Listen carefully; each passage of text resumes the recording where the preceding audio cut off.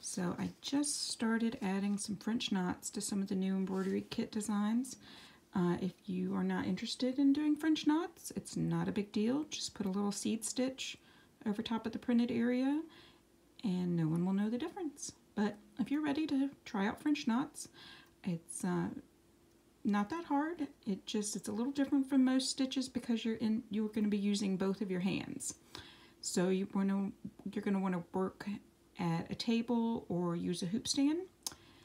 So I am right-handed, so I'm going to have my needle in my right hand, and I'm going to hold the thread that's coming out. Oh, well, I missed a step. You're going to put your needle through the back and pull your thread through.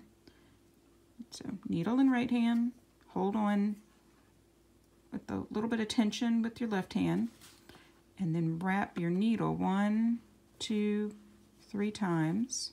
So you see they're wrapped around sort of the middle of my needle. Then I'm going to bring the point of my needle back to where the fabric is coming out of the thread is coming out of the fabric, and pull with my left hand.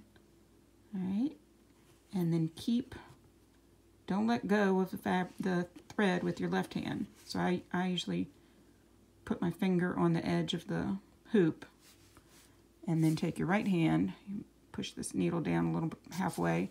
My right hand, pull from behind. Make sure that you're not too tight or you won't be able to get the needle through. All right, so pull it, and then you should be able to just let go. And that's it. So let's try that one more time. See if I had beginner's luck. So pull it from behind. Get this in my left hand. Oops, sorry. All right. And then 1, 2, 3. Pull, and the knot will go down to the... Did you see how it slid down the needle?